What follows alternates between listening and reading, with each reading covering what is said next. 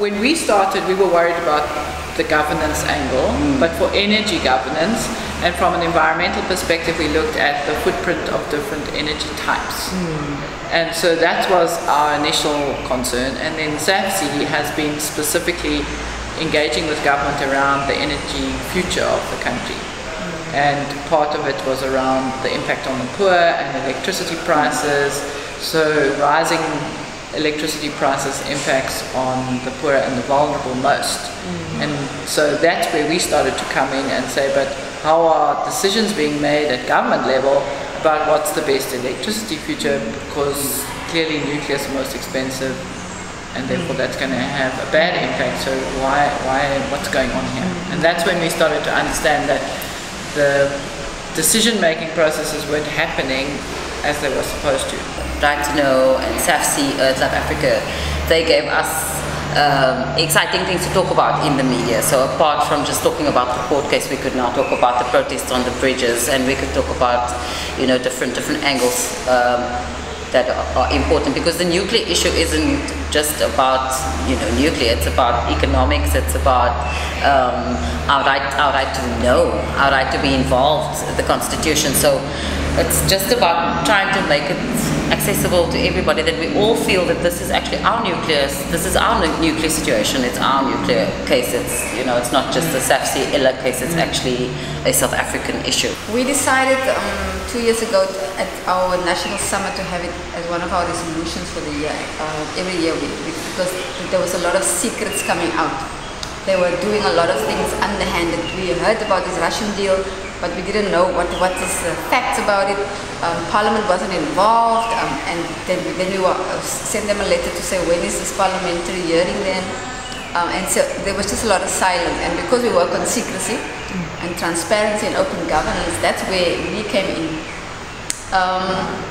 Yeah, I think we were lucky that people decided to do a fundraising for court cases, because we were clearly not able to do a court case, and the court case proved to be very instrumental. SAFC started a vigil, a picket outside the gates of Parliament on a Wednesday morning. And today we actually finished that last picket. We had a celebratory vigil because of the judgment last week. So it was more than 2 years that every Wednesday we stood there and basically spoke truth to power.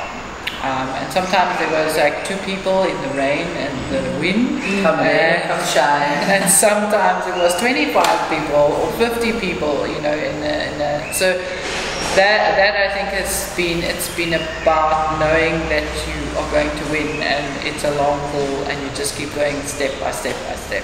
And tell me how you felt when you heard about the court's ruling. Well, I was happy.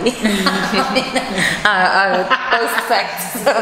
I heard about it afterwards, yeah. But yeah, definitely was happy. It was a positive. Yeah, I was hopeful after December's finding a little bit when they awarded punitive costs. Anyway, so it was a little. Yeah, no, I was so excited. I was just like, wow, because I think we didn't expect to get everything. We just got slam dunk.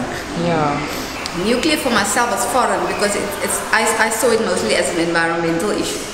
But then when we brought the right to know angle, which I'm more familiar with, transparency, and then we step in and we say, this is important.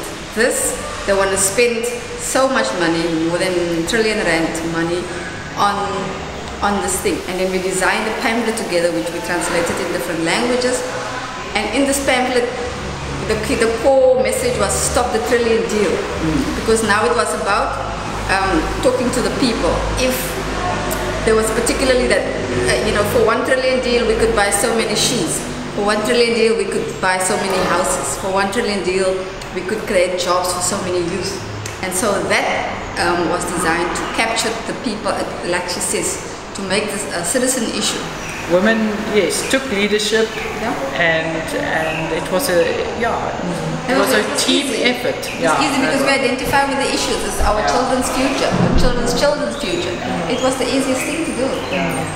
Yeah, I mean, future generations, you want to see your grandchildren you don't want them to be suffering from this kind of bad future. Yeah. So the legacy that you're leaving the next generation is what drives you.